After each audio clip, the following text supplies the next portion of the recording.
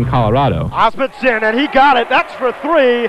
2 threes early on for the Quakers, who could take the breathers. Oh, that one almost stolen by last year's Ivy League leader in steals, E.B. Jabber. What a play by Grandieri. He gets it to Abidi. Oh, it's blocked. Now they're going to call the goaltend, I believe. Deary now. Osmondson for his 3rd 3. He buried it, and a foul. So checked in. Here's Jabber. That's for 2. Actually for 3, and he gets it.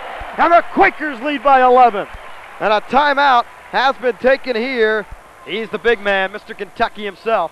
Jabber, he gets the 2, forcing his way inside. That's E.B. Jabber. And he forces another turnover. Excellent play inside there by Ibrahim Jabber. He may be the fastest guy out there right now. Here is Mark Zoller draining the 3-ball for his first points of the season. And Jabber now with a brilliant move inside, and he gets 2. Grandieri, he's got to get the shot off. It's a layup, and it's good!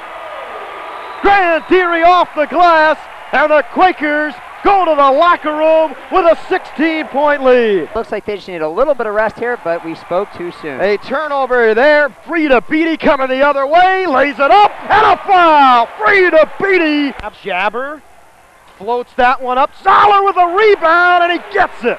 Now they're only up by 9, 56-47. Jabber running the floor. He got a big 2. Mishaps by Drexel. Good look inside. Steve Stanley for 2. Here you can put this one in the win column for the Penn Quakers. They moved to 2-0 for the first time since 1996.